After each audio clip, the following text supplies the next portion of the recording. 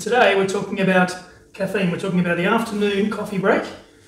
And we were just having our break and I thought, let's do a bit of a vlog on what's in our coffee. Why is it so good for you? But there's some things you need to worry about. So we are talking coffee, or specifically caffeine, whatever's in this beautiful brew that Lynn's just made.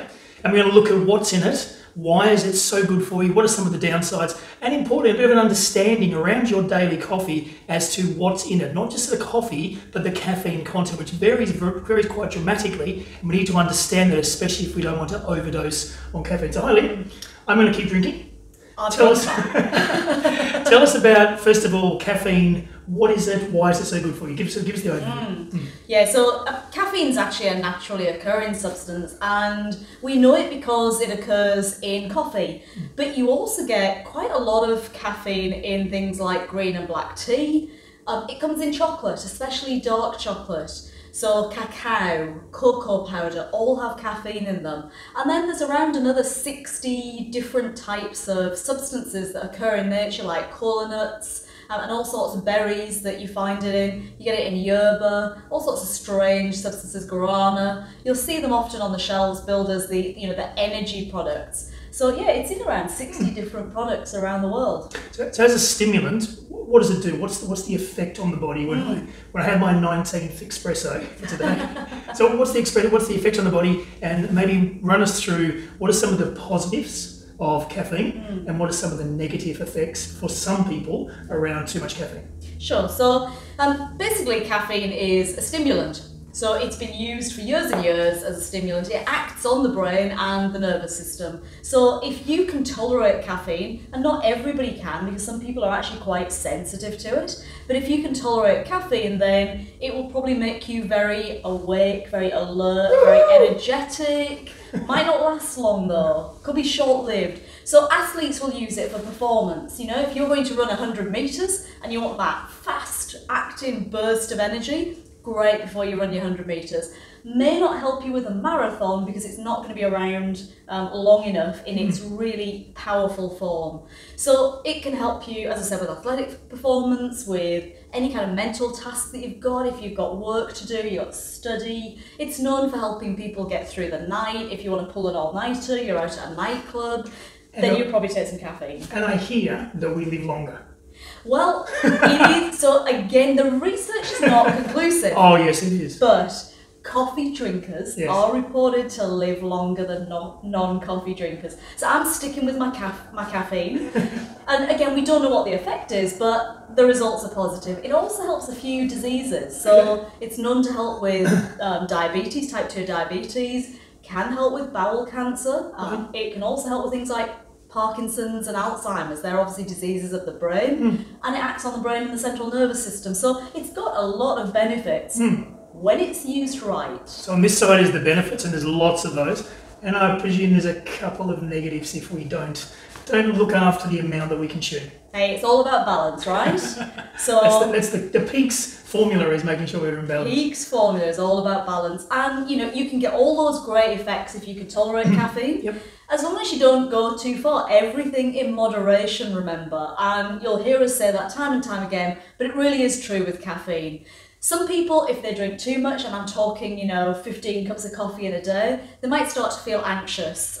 They can feel agitated. But it can also cause effects like depression, rapid heartbeat, palpitations. So a lot of people will get palpitations when they take the caffeine out. The palpitations go away. It can cause all sorts of other effects like insomnia. So it is known for keeping people awake. So caffeine has what they call a half-life. And what that means is if I drink this cup of coffee and it's got some caffeine in it, that caffeine is going to stick around in my system for a long time. So after 6 hours, around 6 hours, half of that caffeine will still be in my system. 6 hours later, half as much again is still in my system. So after I've gone through a whole bunch of 6 hours, still got a tiny bit in my system, which means it's also cumulative. So I take one coffee, something's left in my system, I take another coffee, I've got a bit more left, take another coffee, and it gradually builds up. So if you're a coffee drinker, you like your caffeinated coffee, you've been drinking it all day, And then by the time you go to bed, you may just find you can't get to bed without something to knock you out.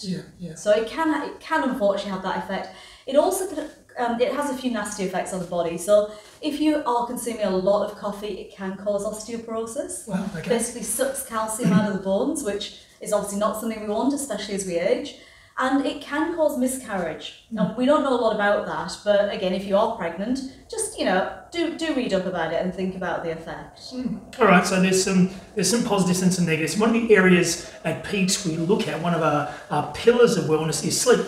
And so in sleep, we look at making sure that the person's routine, especially the PM routine, is very supportive of good quality sleep.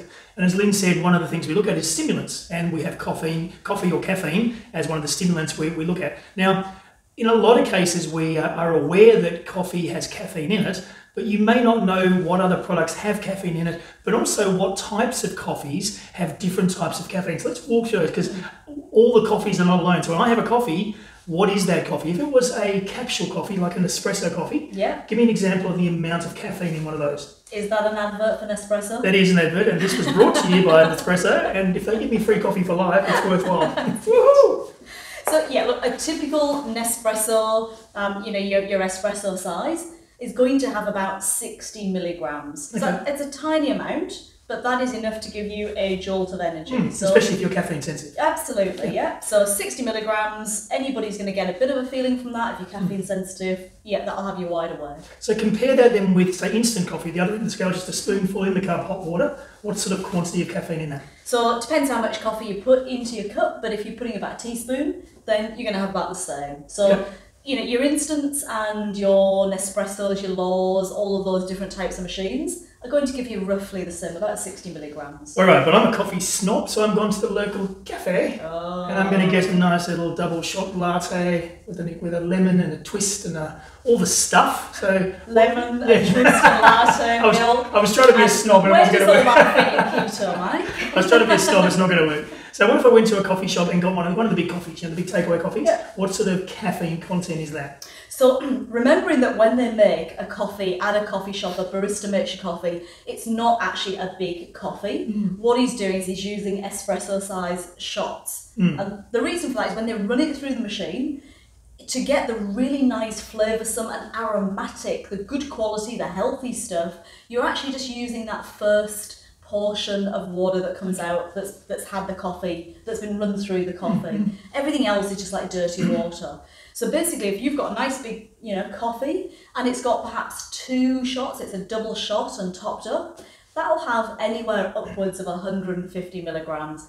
If you've got a really big, the tall ones that might have 4 shots or more, you could be talking about 300 milligrams of coffee. So that's equivalent to a lot of the instants or the capsules. So when we say to someone, how many coffees do you have? And they say 3 coffees, obviously 3 big long blacks versus 3 spoonfuls of instant is a vastly different amount. It's so we've got to understand that. Yeah. What if I'm not a coffee drinker? This is my mum, she loves her tea. Ah. What about tea? Tell me about tea and caffeine. Is there caffeine in there? There's lots of caffeine in tea. You'd actually be surprised, and many people will go from coffee and they'll stop over from drinking coffee and start drinking tea. And green and black tea has all got caffeine in it. So you'll find in an average cup of tea, you're probably looking at 50 milligrams of caffeine. So it's about the same as a pod type of coffee or an instant coffee. Wow, okay.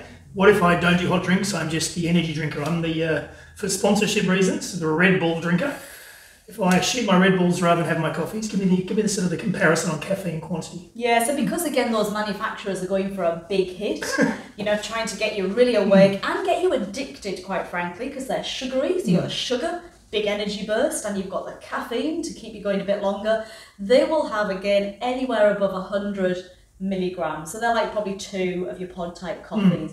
So if you've been drinking your coffee all day and then you knock back a few of those, by the time you try to get to bed, you will have had a significant quantity of caffeine. Especially if you've had your coffees at night and you wash it down with a little bit of chocolate, because apparently chocolate has a good smack of caffeine in it as well. Chocolate's also got caffeine in it. Now, if you're having milk chocolate, now remember, on the keto lifestyle, milk chocolate has no place.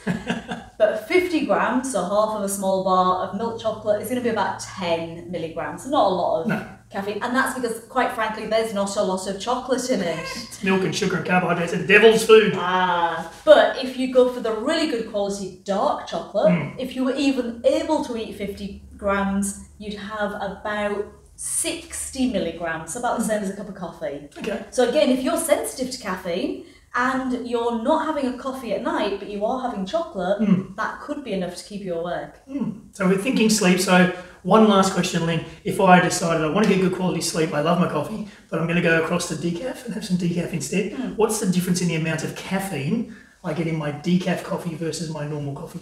So decaf's got a lot less, and anywhere sort of 10 to 20% of your normal coffee. So it's still got some in it? Still got some. They can't extract it completely. Right. So the extraction process either wash the beans with water or blast them with carbon dioxide, so it's chemically extracted. And most of the reputable companies can get it down to very low levels of caffeine, but still about 10% of your regular. So if a regular coffee's got about 60 milligrams, a decaf's going to have around 6 milligrams. Cool. So you can have 10 decafs for every one of your regular. You heard it here first. 10 light them up, 10 decafs. Shop them back and you've had your one.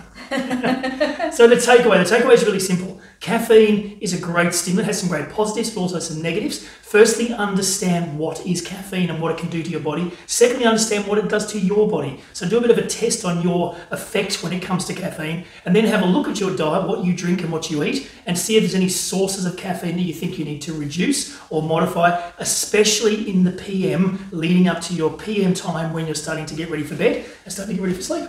Hope you've enjoyed. See you soon. Let's have a coffee. Coffee time. Woo!